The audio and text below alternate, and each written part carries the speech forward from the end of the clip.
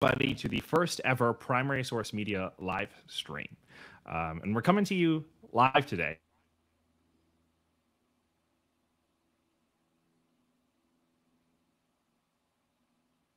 that we're all really excited to see Franklin, starring Michael Douglas. And I watched it, thought it was wonderful, but I wanted to talk about it with someone in particular, someone who I thought would be able to provide some insight to this show that isn't available anywhere else. And to that end, I've invited the doctor himself, the master printer, the almanac writer, Dr. Ben Franklin, here to the live stream. Good afternoon, ladies and gentlemen. Excessively pleased to be joining this conversation in this new format, and excessively pleased to be speaking of this remarkable pageantry that is, well, a love letter to myself. Very happy to join this conversation. Oh, thank you for being here, Dr. Franklin. And first question for you. What was it like seeing yourself portrayed by an actor? Well, I don't know that in 1,000 years I could fathom someone portraying me. But I will give credit to the gentleman, Mr. Douglas, on his very grounded portrayal.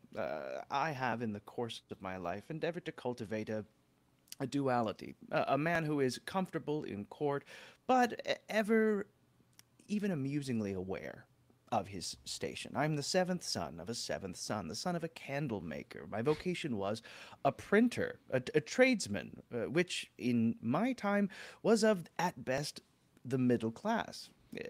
For the pageantry of Franklin, I'll be speaking with kings, courtiers, noblemen, the highest echelon anyone can uncover. It's a remarkable facet of one's life that I think can be easily lost in the modern world, where several years of our Republican form of government have put forward inequality amongst men, where we may see station in the form of wealth, but certainly not of blood.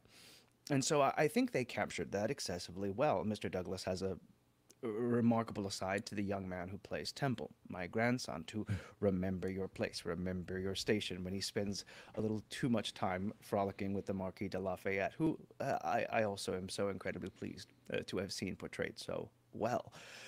Well, I will confess several things regarding Mr. Douglas. One, I do not know what diet they put him on for a standard Franklin, but it's certainly the most svelte I've ever seen myself in the course of my life. And my compliments equally to his peruke maker, because the gentleman has an excessively fine head of hair, a little too fine for Franklin. But he captures the je ne sais quoi, I think, that, well, if I flatter myself in saying I have tried to cultivate in the course of my life. So I was pleased, and I will confess to you, there were some instances where I looked upon the remarkable viewing device, the fantastic invention that is the modern television. And, well, I had trouble discerning whether it indeed was memory or recreation. It was a remarkably immersive experience. Oh, well, that's an incredibly high praise. And I suppose, you know, it is the nature of Hollywood to have a flattering portrayal of yourself, you know? As far as, you know, movie stars go. I'll explain what movies are at another time. But Would you please? Because I've been waiting for months for someone to. I know all about TikTok. I know all about going viral, but there are some things that still elude me. I'm waiting for the proper modern teacher. yeah, it's much like a television show, like this portrayal was, but a little slightly different.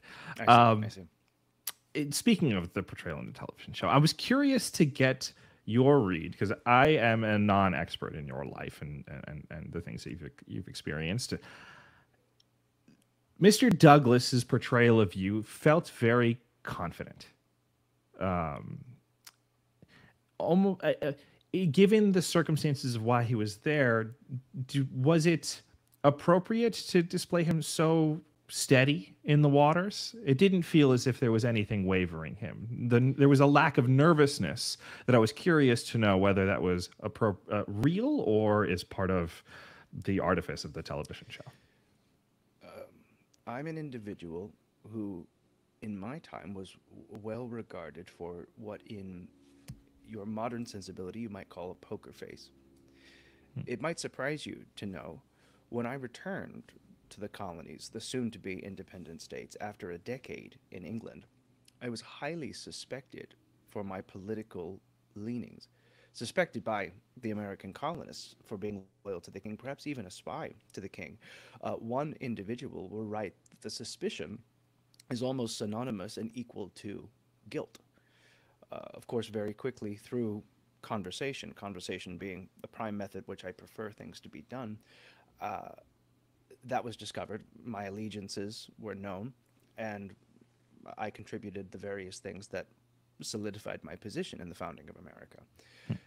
And so I do not know if I can call it confidence that I saw in Mr. Douglas, and perhaps it's because I'm aware of the machinations of my own mind, but I do believe the show painted the stakes of the circumstance, what was at risk, everywhere except on the face of Dr. Franklin. And I know not if that was done deliberately to demonstrate the poise that Mr. Douglas wished Franklin to have, that I certainly don't think I had, but certainly the devotion to the game. And I do think that is what is going to be incredibly evident and clear through the progression of the series.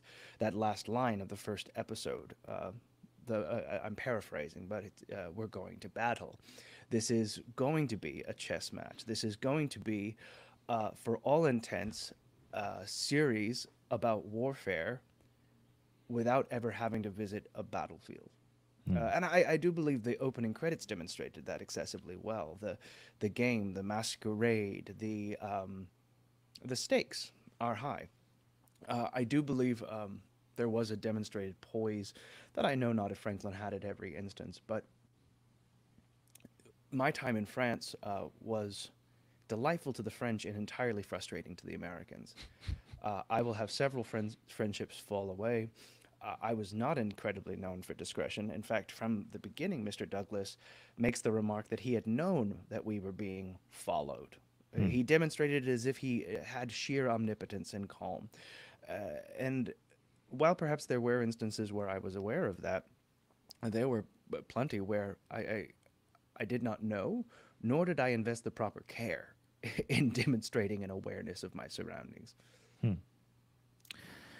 Yeah, I'm curious to see how that will play out through the rest of the series. As things get a little bit more complicated. Because this episode, there was a lot of, to use a French term, mise en place, like setting the table, everything, like all the characters. What a delightful expression. Yeah, it's used in French cooking, meaning to, do all your chopping ahead of time, so that when it comes time to start throwing things in the pan, everything is ready for you. But this, Dr. Franklin, you still there? Oh, I'm still. Okay, sorry. Yes. It was it's getting a little choppy on my end, but there were some interesting scenes there, and then the dramatization of this history. Was everything to your memory? Like, do you remember all of the events that took place in that they displayed in the show?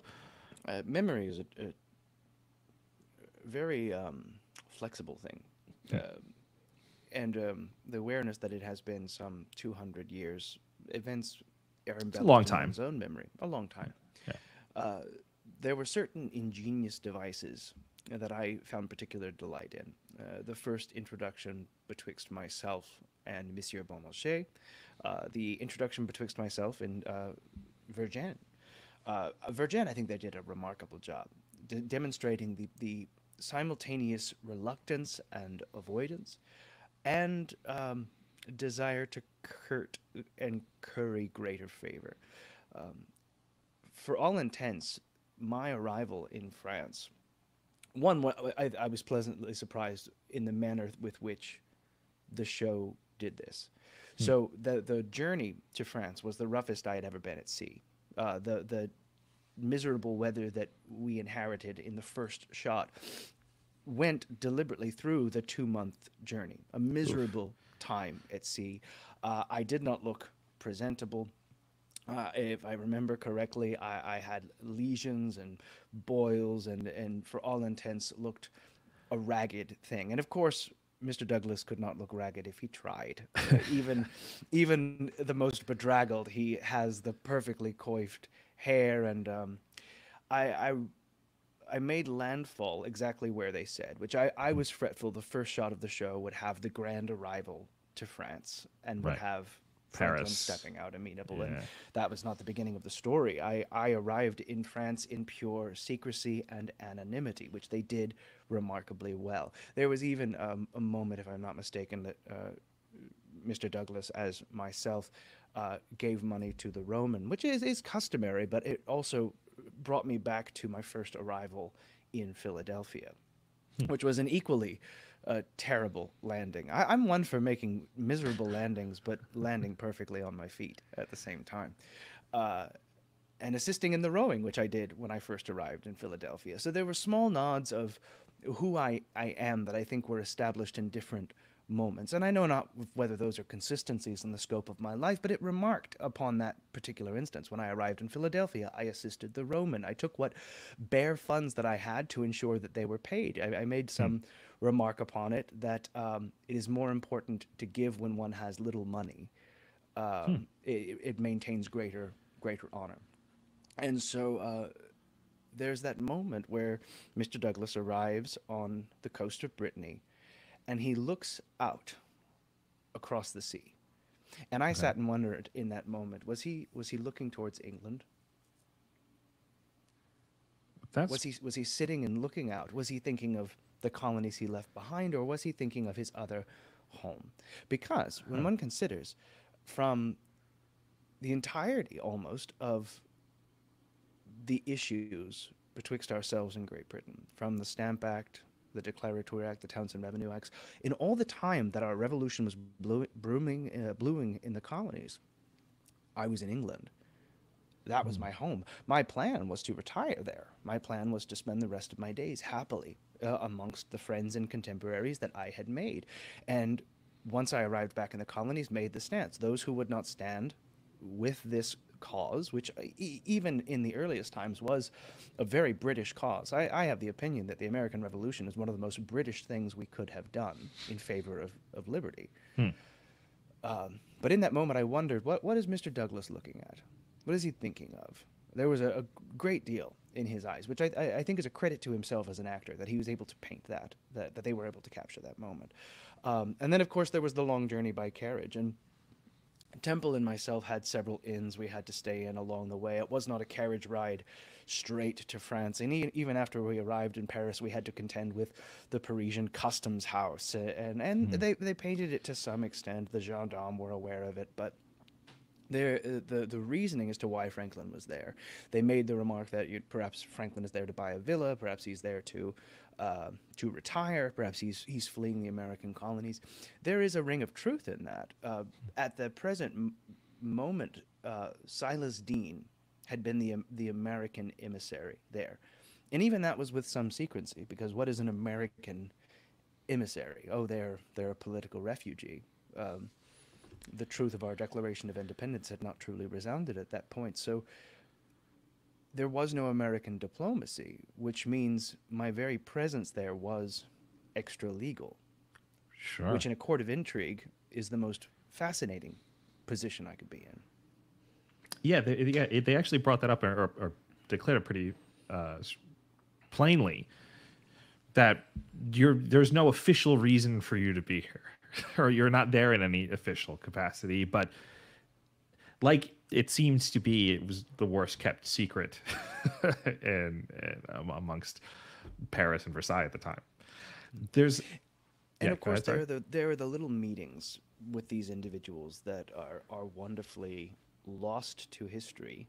Yeah, And you always have to wonder when you're endeavoring to do some recreation. And this is even true in the work that I do in this present moment. When you're endeavoring to recreate, or in this field, I believe it's interpret these varied events, how do you stay true to the historical fact, but take the liberty to keep a public informed? And I think they did this very, very well and remarkably in the instances of both Beaumarchais um, with Vergennes, and of course with the wonderful and beautiful Madame Brienne de Joy. Uh, Meeting Beaumarchais established several things. One, they met in a theater. And what is this pageantry if not theater? So I was very pleased to see the theater had a presence. But Beaumarchais is rehearsing The Marriage of Figaro. In that, they tell the audience immediately, this man is the playwright of The Marriage of Figaro. He's a theatrical, he's eccentric. Franklin is suddenly there in a humble capacity. Well, why would this instance ever be recorded? This Right. simple event. Now, Beaumarchais is going to play a fascinating and wholly almost exaggerated role in how this Treaty of Alliance comes into play. He will eventually branch out on his own, and he will start. We'll see if the show does this, inventing outright lies about America, saying, we're in a position that is significantly better than we actually are. We have guns. He'll continue to curry these various favors to his advantage. Beaumarchais plays a fascinating role that moves into spycraft, espionage. He's a fascinating figure. And then, of course, there is Vergennes, the meeting that does not happen, and that is, Right. I'm delighted by it. I'm completely delighted by it because, of course, you fly in the face of history at that point to say we know when Franklin and Vergennes met. Well, of course you did, because here they met and said they didn't meet, and in that you can get all these little facets of information, and that's really what the first episode was. It was, here is the world, here are the players, and here is what you need to know about them to ensure you can invest in their relationships. You know that Brienne de Joy is young, hopeful, in a place where she feels she has no agency, with a husband who does not understand her. Enters this young man in an old body who says and speaks the same language she does. And I don't speak the language of French. You know it very well. I don't do it terribly well in the show, but I speak the language of philosophy. I appreciate the language of music. We see in one another twin souls that will develop a kinship which will continue in our time in Paris and prove her to be one of the most essential players in guaranteeing a treaty of alliance. So these fascinating meetings, and I think that is what this episode was about. It was about meetings. Even my dear Temple making acquaintance and friends with the Marquis de Lafayette, which I think is going to prove fascinating as Lafayette continues to join the courtiers of people requesting to become officers in America. The stage is set beautifully. The stage is set incredibly well, and now we may see how it plays out. Well, I'm glad that none of what was portrayed in the episode flew in the face or felt inappropriate to your ears in terms of, because that's not always the case with Now, it's television shows and reproductions. It's also the first one of these we're doing, and if I would be a very poor diplomat if I came out straight away with this. Well, there are some viewers of this kind of content that are out to sort of nitpick, to try to find specific things, and I found one thing Did you? that I'm not 100% sure is an anachronism, but I think it may be. In the office in Versailles, there is a giant map on the wall. The office we go into several times. I think it's the one in Versailles. It could have been the one that they were meeting in secret at the very end. I'm not sure that was in a different location. But Alaska is very well mapped, or the coast of it is very accurately mapped on that map on the wall. And I'm not 100% sure that was the case, that at that point, that it was well documented. So what's fascinating, we tend geographically to make landfall eastwards and move west. That's our linear considering. And of course, I've only traveled through the eastern part of the United States. The most westwards I ever traveled was during my time as Colonel Franklin during the French and Indian War.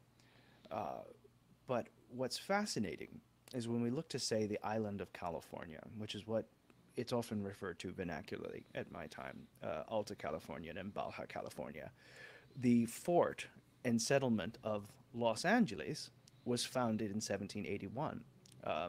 The city of San Diego, 1769.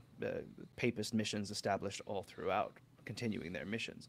A prime reason why Los Angeles was founded was because Spain was recognizing English influence and Russian influence and interest in the western portion of the United States.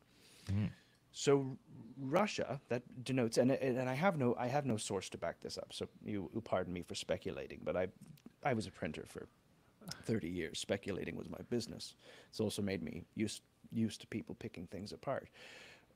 But if Russia was speculating a course in the new world, that brokers some degree of awareness. Now, I know not if it geographically should fit, and certainly if it was demarcated Alaska, that brokers some suspicion.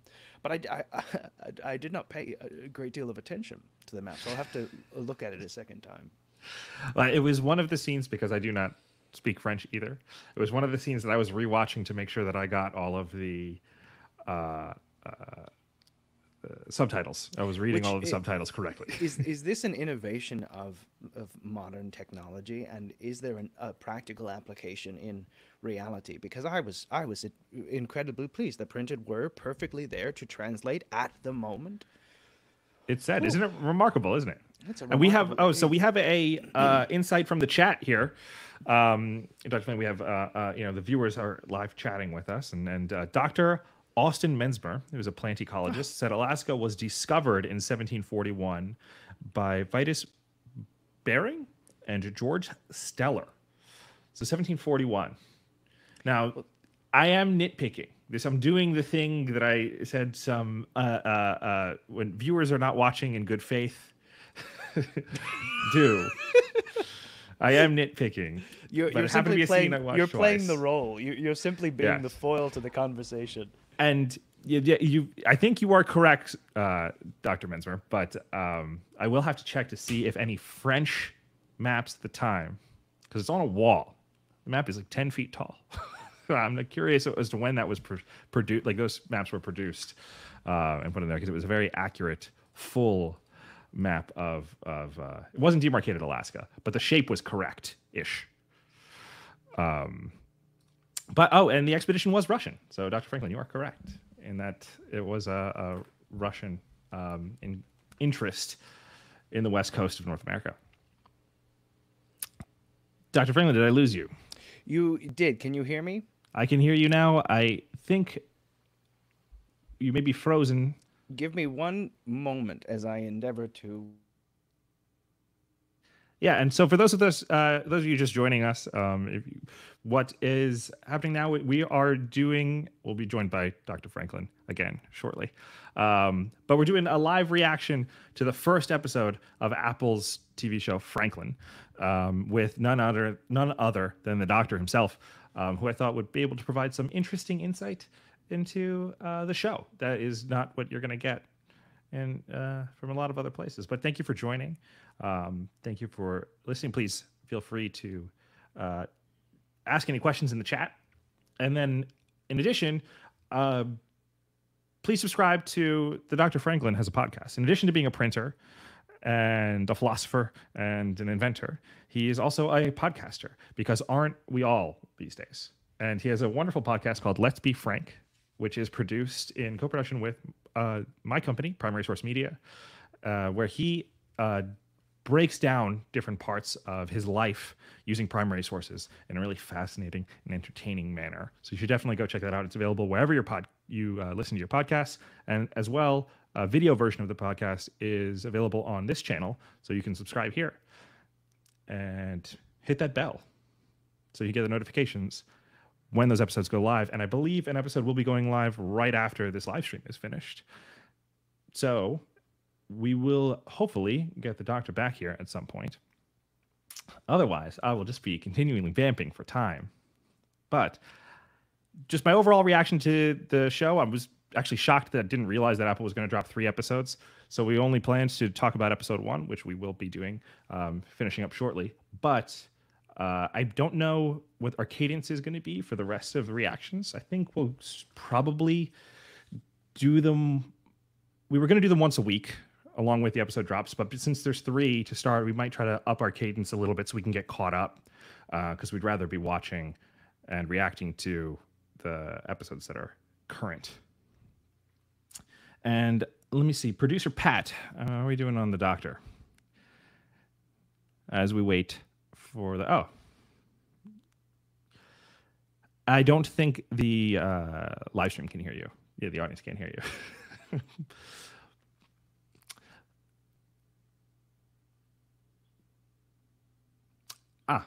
All right. Well, oh, wait. There he is. The doctor has returned. Thankfully, I think. He has entered the live stream. Oh, there he is. Guys, my sincerest apologies, my friends. Oh, no. By all means. It's, listen, you invented electricity. Invented. They did make that joke in the episode. You're simply coining what the French said. I make a Yeah. remark about that the French think I invented electricity, which I won't refute. They were, there's actually a really interesting perspective on, and they did a really good job of showing how excited the French were about America.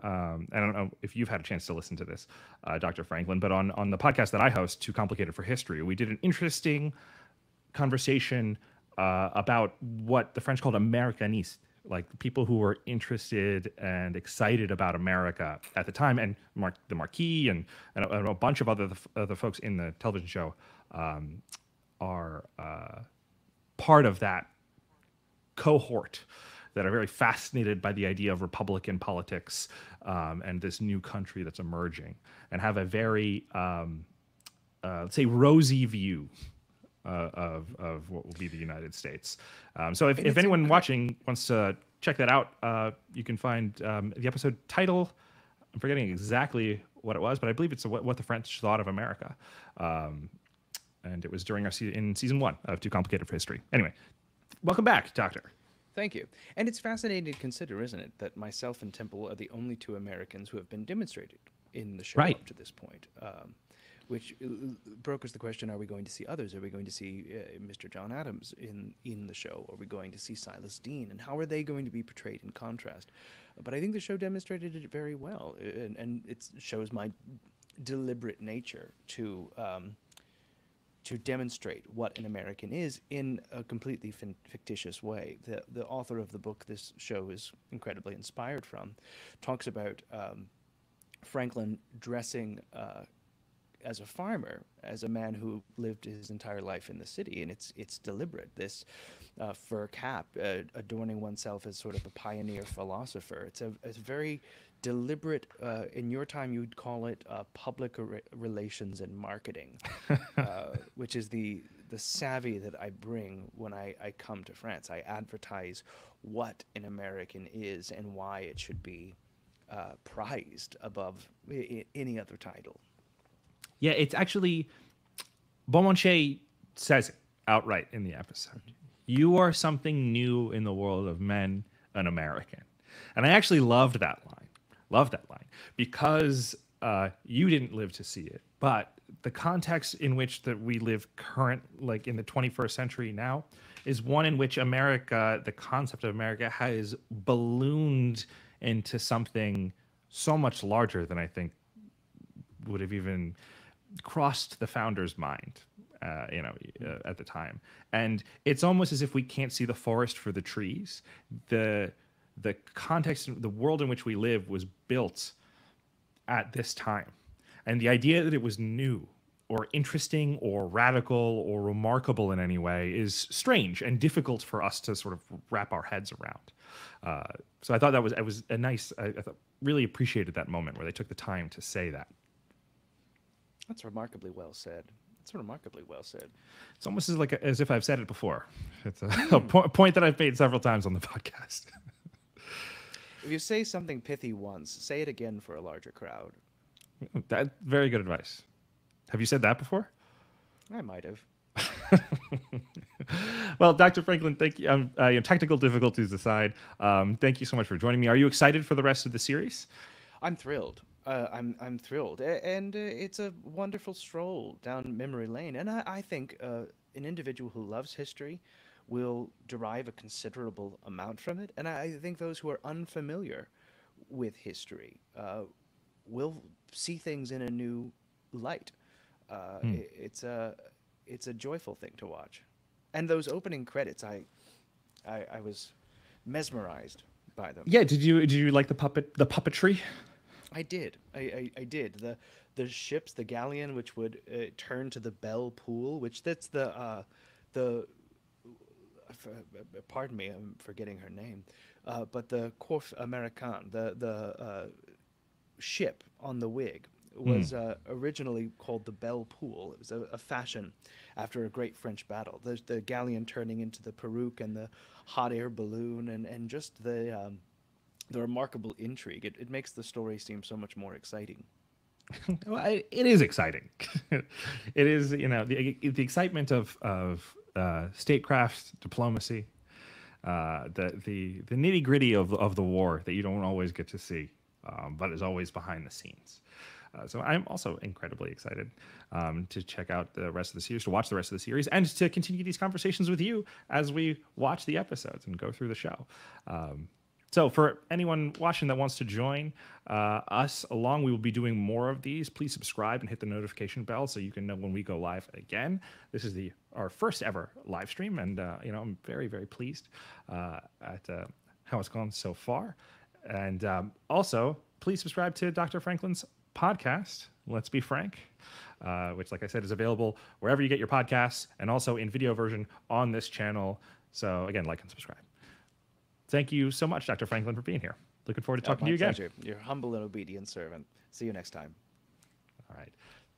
Take care.